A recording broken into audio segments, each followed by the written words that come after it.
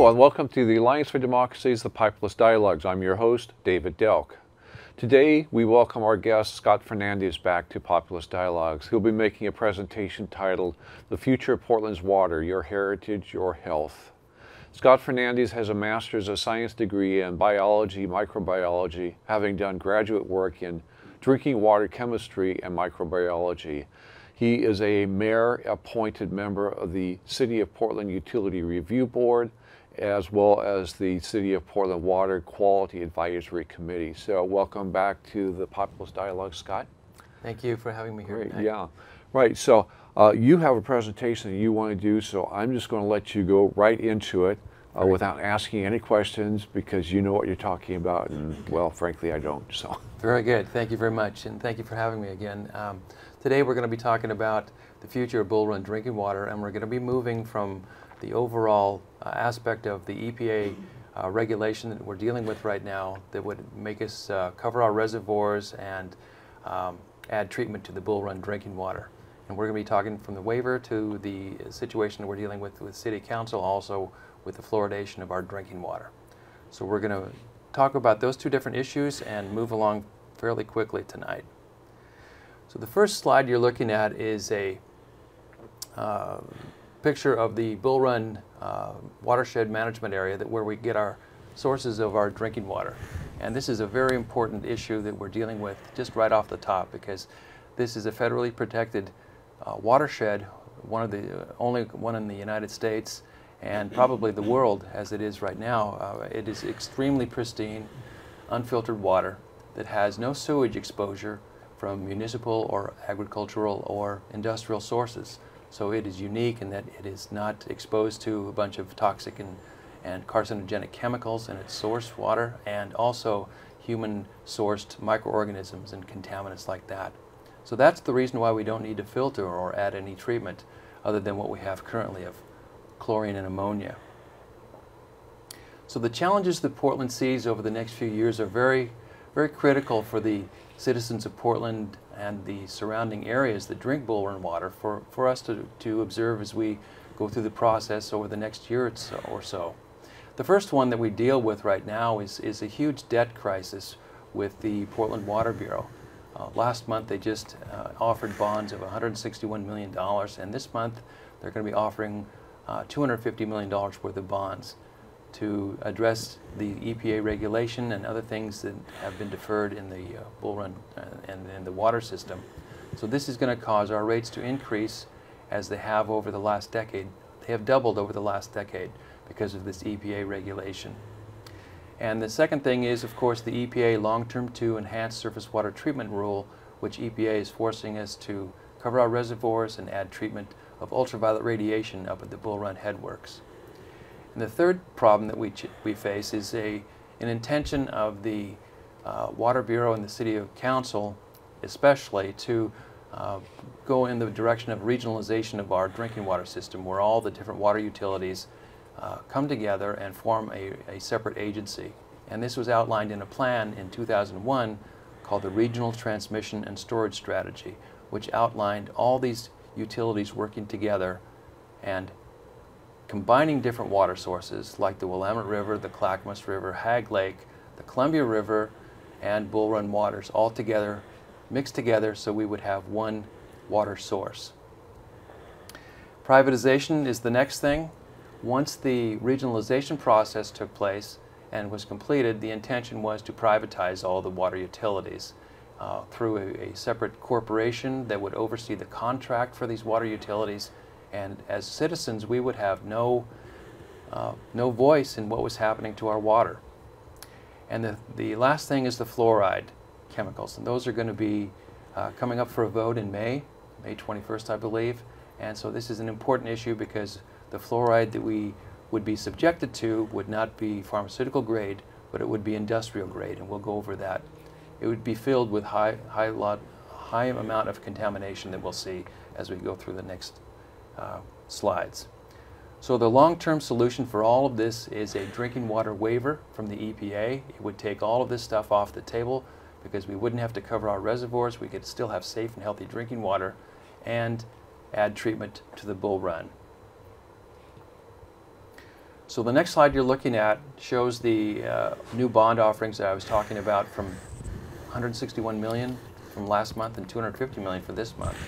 But it shows a sequential increase of water rates over the last decade, and this is published from the Portland Water Bureau, so this is from their information that shows significant increases to all of our water bills for a public health problem that doesn't exist. And never will, because we don't have sewage exposure in our Bull Run. And this is what we need to keep in mind as we move forward and address the City Council and address our congressional delegation that we want a waiver that would exempt us from this EPA regulation for a public health problem that doesn't exist. And these rate increases do not include the increases of charges on our water and sewer bill that come under the base charges. Those are going up double in the last decade also.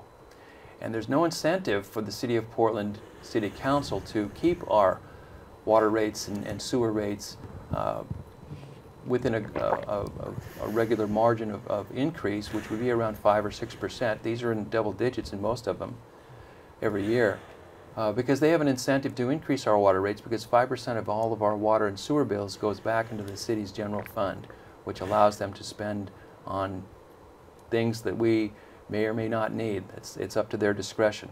So they have no incentive to keep our water rates and sewer rates contained.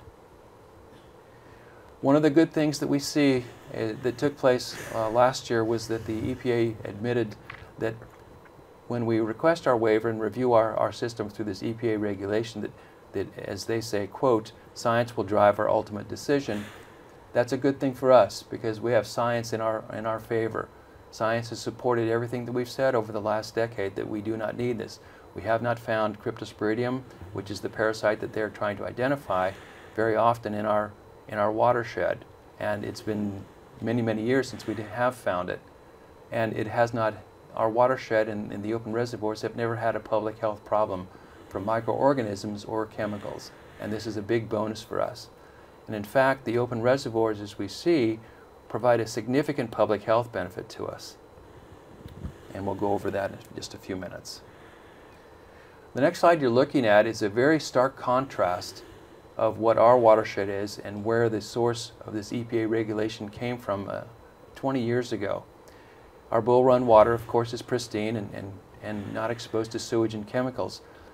The reason for this EPA regulation happened 20 years ago this month in Milwaukee, Wisconsin, when they had a catastrophic sewage event where sewage water ended up in Lake Michigan and was taken in by their water treatment plant that was not functioning properly, and a lot of people got sick. Well, they got sick because they were drinking partially treated sewage, and they did that for over a month. That's going to make people sick, and there's no reason to not believe that, but EPA identified only Cryptosporidium as the source of the microorganism that was causing this problem, when we know that sewage has hundreds of disease-causing microorganisms. So this doesn't make sense, and this is a big benefit to us because we don't have the sewage and we don't have Cryptosporidium as a problem. So what is a waiver? A waiver is a simple agreement between EPA and the City of Portland saying that they would exempt us on a scientific basis, which we have the evidence to show, that they would exempt us from this regulation because it would actually degrade our drinking water chemically, as we'll see in just a little bit. Going back to this Milwaukee situation that took place 20 years ago, EPA said that we would have surface outbreaks from Cryptosporidium, and that people would die from Cryptosporidium over the last 20 years, and that communities would see a lot of disease from Cryptosporidium in drinking water from surface utilities. When in fact, over the last 20 years, 0 people have died from Cryptosporidium in surface water utilities. 0 surface water utility outbreaks have occurred, and 0 evidence of community disease from Cryptosporidium and drinking water. 0 of all these counts from around the nation from every surface water utility, whether they were filtered or unfiltered.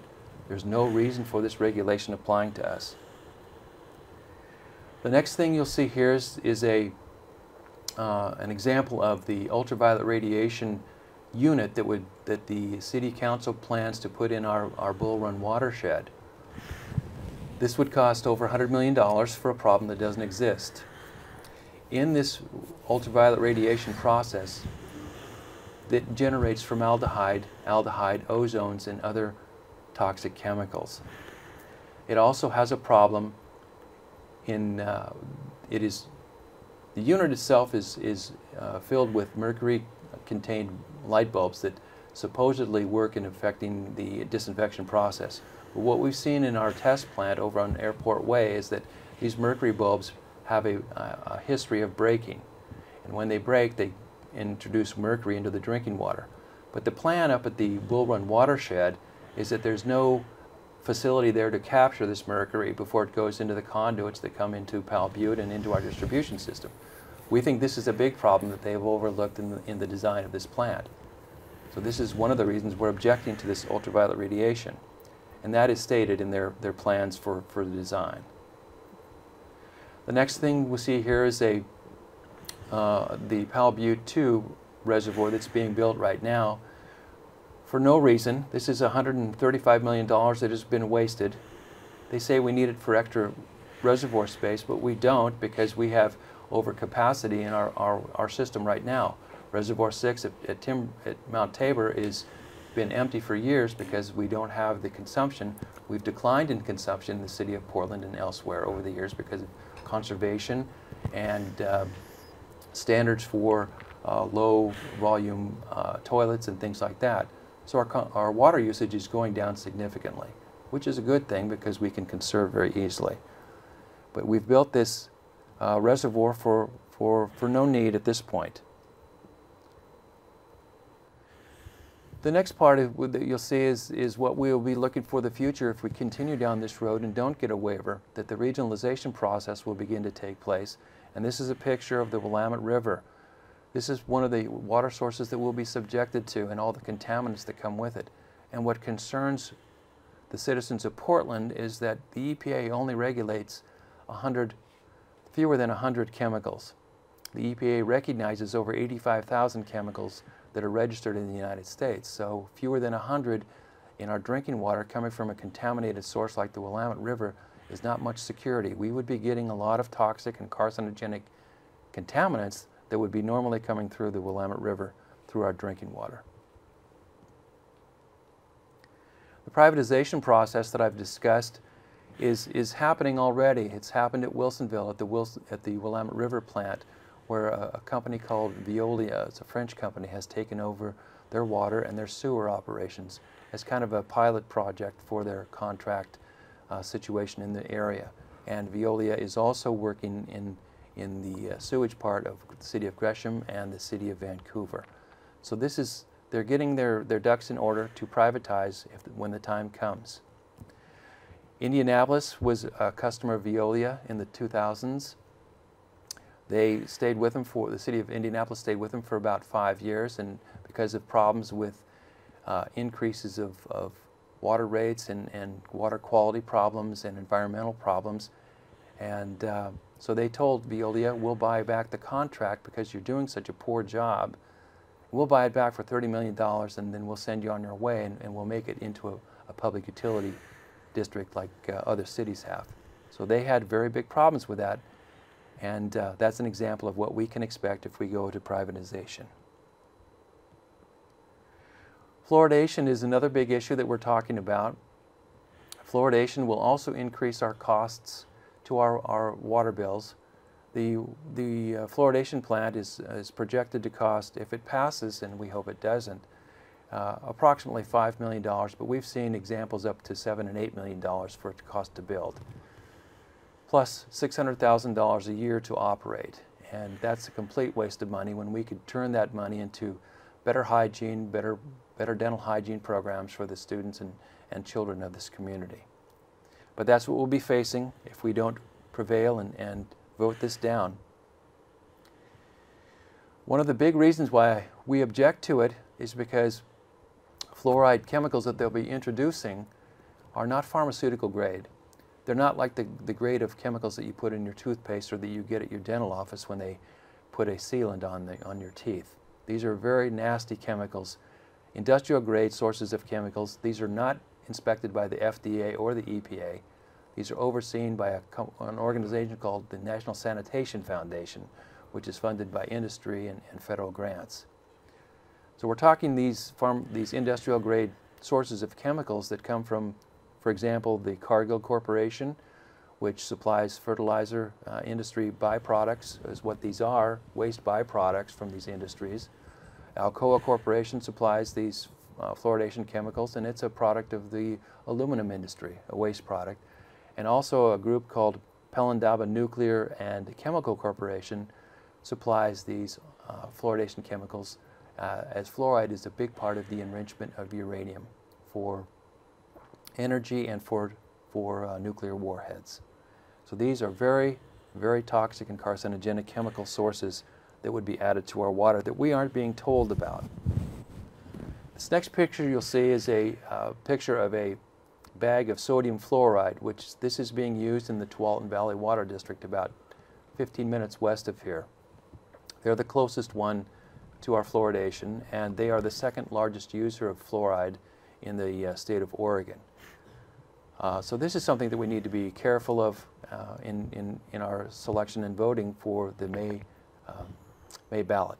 The label that it shows here is very clear. This says poison, toxin by ingestion. And target organs are the heart, the kidneys, the bones, the central nervous system, and this is on the label, and you'll see it in your slide, and the gastrointestinal system and teeth. This is sourced from China.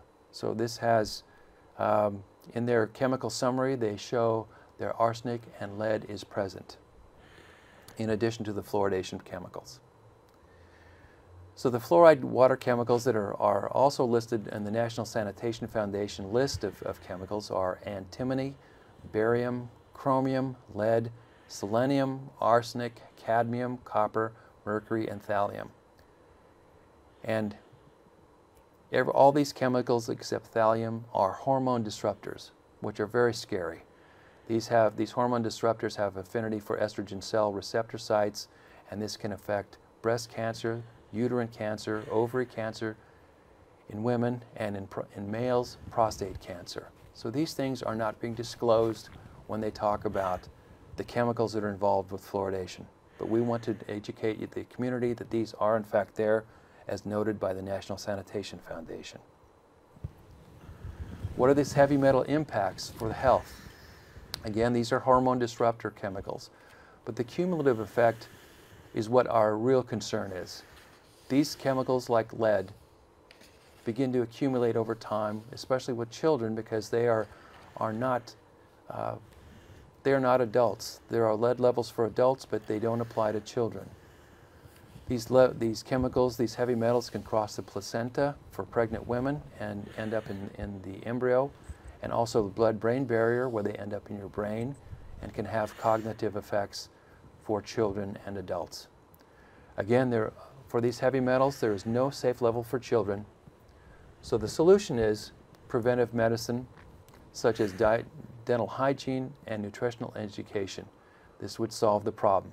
If the children had routine checkups and were taught how to do the brushing and flossing and dental hygiene that they need to have, that they could use for the rest of their life, and also the nutritional education so that they aren't continually exposed to high sugary drinks and foods and stuff that contributes to tartar and plaque and debris on the teeth, that's where the cavities begin. So dental hygiene and nutritional education would solve the problem very easily. Okay. So that covers what we need to for today. And one of the things that we want to keep in mind is that you can find a more detailed source of information for this material on bullrunwaiver.org, which is our website, and bullrunwaiver.org, which is our Facebook site. And you can email me at bullrunwaiver.org@gmail.com. And I will be happy to answer all your questions and give you updated information. We are adding information to the website currently, and it's going to be an ongoing website that will have updates periodically and give you information that you need. So please vote no next month in fluoride, and tell your friends and neighbors, and especially those with children, that this is not a safe chemical that we would be exposed to. Thank you very much. Great. Good. Thank you, Scott. I want to emphasize to folks that Scott is talking about the water system here in Portland, Oregon. So if you're watching at one of the other stations that broadcasts our programs on a regular basis, while much of the information might be pertinent to you, it's particularly appropriate for people here in Portland, Oregon. Exactly. Right, okay. And, but the questions about fluoridation certainly could be applicable to almost any city in the United States, many of which do fluoridate their water system. Yeah. Talk a little bit about the waiver, and there's an alternative proposal about how to deal with that, and the word is escaping me. There's a variance. Variance, yes. Talk about the difference between those two. We are, a waiver is a permanent situation. Currently, we are under a waiver from, at this point, for filtration called the filtration avoidance determination, which allows the EPA has given us a waiver from filtering because our water is so pure.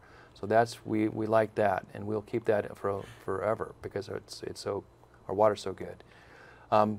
So we're asking a waiver for the treatment that we don't need from the ultraviolet radiation, because we're fine just being an unfiltered one with chlorine and ammonia. That's all we need. And also we don't want to cover the reservoirs. We want a waiver from that. But a variance is a temporary situation that the EPA applies to us to do continued sampling. There's a variance going on right now up at the Bull Run area in the watershed. So we don't have, they're going to be continuing to sample for cryptosporidium. And if we find 1 or 2 cryptosporidium, then we'll have to treat. But that's just not a significant reason for us to treat. So that's the variance that we've talked about, that is a temporary situation that the EPA gives to us. What we want is a permanent solution. And we've asked for a variance and a waiver for the open reservoirs, and the EPA and the Oregon Health Authority have denied a variance and have denied a waiver for that to this point. So we're hoping to get the City Council, the new City Council, involved to listen to us closer, that we want a waiver as a community, and we want our congressional people to be involved also, because those are the ones that will be talking to the EPA. So write the City Council and the congressional delegation telling them you want a waiver, and all that information for contact is on our bullrunwaiver.org website. Okay, all right. And have you discussed this with City Council members here in Portland now since January, when the new office or new commissioners, council, whatever their title is? Right. Yes, we have. And right now they're working with the Oregon Health Authority to begin to discuss an extension of covering our reservoirs. That still is up in the air and won't be decided till next month. Last month in March, I testified before the City Council to let them know that we did want the waiver and the reasons for it, so they are considering that. And hopefully we'll get some response from them soon on that. Okay, all right, good, good. So any last words before we close? Well, I would say as far as the fluoridation goes, there's another Facebook site, Clean Water Portland, and that's a good one to look at. And there are other websites or Facebook sites that you can look at also, like I'm trying to think of the start with the Clean Water, and then they will have directions for you to see the other sites also. Right. I think Fluoride Action, I think is. Fluoride Action is one. Right, okay. That's okay. Right. Yeah. Right now. Yeah. So I will point out to our audience that the Alliance for Democracy did vote on this issue, and we decided that we would oppose fluoridation of the city's water. So I want to make that clear to our viewers. And then you recently came to another organization called the Eastside Democratic Club, which has been in existence since the 40s. They also voted to oppose fluoridation. Right, and the Sierra Club has supported the opposition to it, along with Food and Water Watch and Columbia Riverkeeper and the Organic Consumer Association, Food Consumer Association. So great. We've got a strong support. Great, good. Thank you very much for being here, Scott. Thank you very much. All right, good. So our guest today has been Scott Fernandez, talking about the future of Portland, Oregon's water system. We're going to close our program today with a video clip from the folks at We Are Not Broke, a documentary which tells the story of U.S. corporations dodging billions of dollars in income taxes, and how 7 fed-up Americans take their frustration to the streets and vow to make the corporations pay their fair share. Apologists for multinational corporations like to point out that the American corporations are subject to the highest income tax rate in the world. You've all heard this story before, but what's the truth behind this storyline? Watch and see.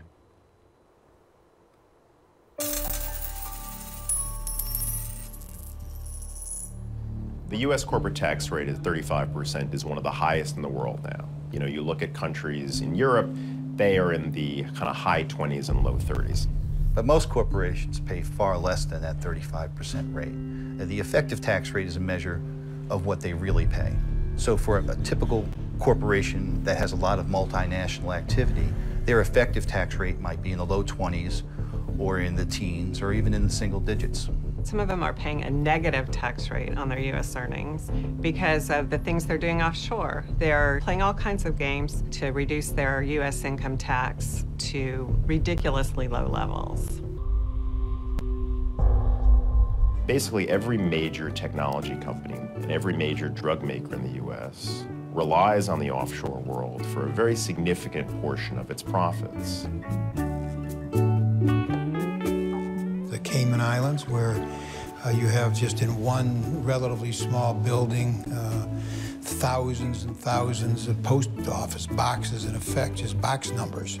It's called the Ugland House, where companies here claim to have an office, even though there's no economic activity that is going on there. The issue of companies shifting income ultimately to tax havens should really be at the top of the agenda right now.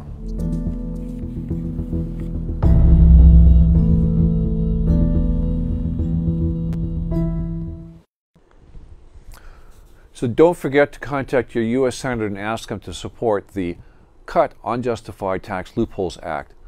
That's Senate Bill 268.